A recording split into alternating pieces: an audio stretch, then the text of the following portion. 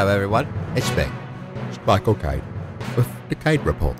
I'm just going to talk about a little bit of news today. You know, there's a lot going on in the world, because, you know, it's the world, you see. And that just remains in the world, because there's always a lot going on. And, you know, there's a young lady, and she's been, you know, because she's panicking, as, you know, sometimes young people do. It's okay, they're passionate, you see. They're passionate. And the young lass, Greta Thunberg, is her name. And she was at the UN. We're just going to look and see, because I'm always interested in the youths. Because I was a youth watch myself. I know I don't look it now. But I was a youth watch. I was young and hip. But now, you know, I'm all older and wiser. I've been around. But you know, you gotta take the youth seriously. So let's take a look here and see what's going on. She starts out, how dare you, Greta Thunberg, lambast world leaders at the UN. You know, I'm not a big fan of the UN. It's just, you know, it's a lot of people. It's kind of boring. And they sit around and they talk and things. But every once in a while, you get a feisty young lass like this. I mean, she's 16 years old. She's only 16 years old. And she's at the UN.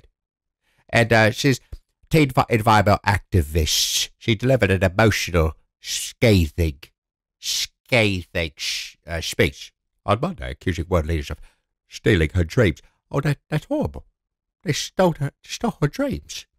You know, one time I had my dreams stolen, but that was by a demon from a netherworld. But that's another story. And the world leaders stole her dreams and her childhood with their inaction. Well, that's amazing.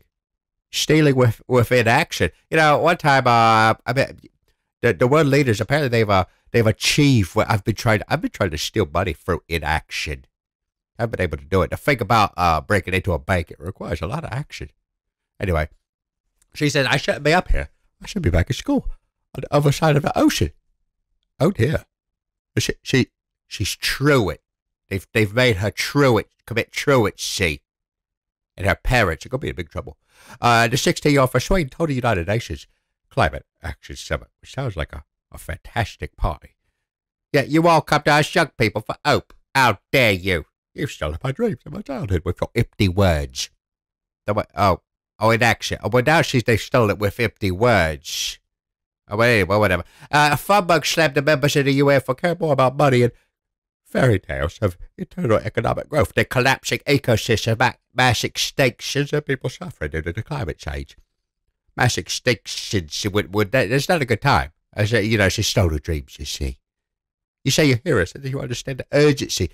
But no matter how sad and angry I am, I do not want to believe that, because if you really understood the situation and kept fed at, then you would be evil. And I refuse to believe that. Well, you know, I know who's in the UN, you know. She should look up some of the resumes of some of the people in the UN. But anyway, she also said that the popular idea of cutting emissions, she's going to go in, you know, she's a smart lady. She's going into numbers, you see. She's a catastrophic chain of reaction beyond human control if it breached. I think I was in that movie once. I can't remember the name of it. But anyway, a 50% risk is simply not acceptable to us. And then she said, get me the president on the horn.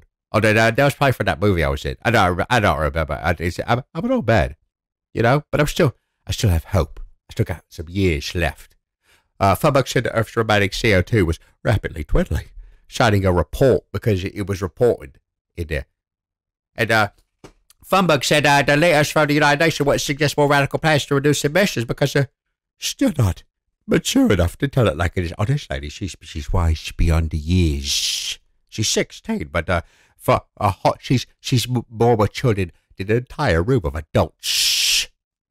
You're failing us, but young people are starting to understand your betrayal. It's like Star Wars. There's something like Star Wars where she's Princess Leia. The eyes of all future generations are upon you, and if you choose to fail us, I say, we will never forgive you. So anyway, she goes on. You know, there's a lot going on in the world. And this young lady, see, she's. I remember some other. I don't think we had any other young preachers like this that would and maybe that's why. Or maybe we did. I don't remember. But you know, I think if we had, well, let's look at what stopped the previous. This is the first time we've been so close to extinction. It's not the first time. Oh no, you see, I remember back in 1967, about the time I was filming Alfie.